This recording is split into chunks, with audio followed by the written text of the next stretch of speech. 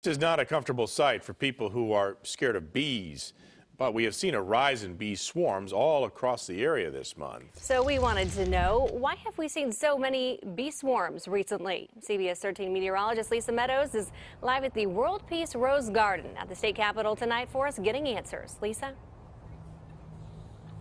Well, you know, guys, it's that time of year. Flowers are in bloom. It's looking absolutely gorgeous across Northern California right now. But where you have flowers, well, yes, you have bees. And recently, we've seen a lot of them. There's been a lot of buzz recently over all the bee swarm sightings across Northern California. Last year I had about 4 to 6 calls a day. This year I'm having about 10 to 15.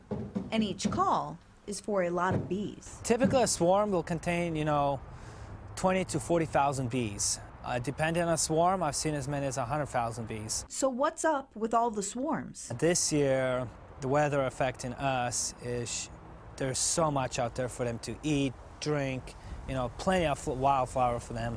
So they're a lot more active, way more active than a couple years ago. This is the time of year when bees start the colonization process again, and recent rains have kept them inside until now. They swarm, they make another queen. The old queen goes, the new queen stays, and so half the bees will leave with the old queen and make another colony in a tree, house, car, planes, you name it. So why are all these swarms actually a good thing? After losing so many colonies in recent years, this comeback is impressive. My bees are averaging like 85 to 90% this year. So as many as the beekeepers, but yeah, versus a couple years ago, it was like 30 to 40%.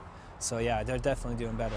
Which is even better news for almond farmers. We get millions, billions of dollars a year for almond pollination each year, so it's very, very important for our environment. Experts say that the activity is actually just going to increase as we go throughout the month of May. So if you find a hive that pops up on your property, don't kill them. Just call a bee removal service. They'll come out and pick them up. Back to you. All right, very good. Lisa, thank you very much.